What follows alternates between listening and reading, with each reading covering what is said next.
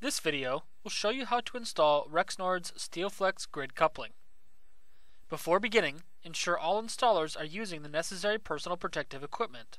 Due to Steelflex's simple design, there are just a few components to work with when installing the coupling. 2 hubs, the grid element, 2 aluminum covers, gaskets, and the necessary hardware. Before you start, inspect both the driving and the driven shafts, as well as hub bores, to make sure they are free of dirt and burrs. Also be sure the keys fit on the shafts properly. To begin, lightly coat seals with grease and place on the shafts before mounting the hubs. Mount the hubs on the respective shafts so that the hub faces flush with the end of the shaft.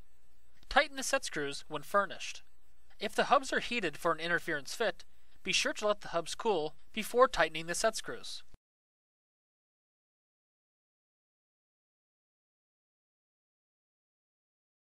Once your hubs are correctly mounted, you must then set the gap between the hubs and check the angular alignment. Use a spacer bar equal in thickness to the gap specified in this table. Insert a spacer bar to the same depth at 90-degree intervals and measure the clearance between the bar and the hub face with feelers. The difference in minimum and maximum measurements must not exceed the angular installation limits specified in this table. You must check the offset misalignment. Align so that a straight edge rests squarely on both hubs as shown at 90-degree intervals, and check with feelers, ensuring clearance does not exceed the parallel offset installation limit specified in this table. By minimizing misalignment, you are ensuring optimal performance of your coupling and your connected equipment. In both cases, adjust or shim as needed until your equipment is within the acceptable misalignment range for installation. To properly apply grease, first pack the gap in grooves with the lubricant, and then install the grid. Spread the grid slightly to pass over the coupling teeth.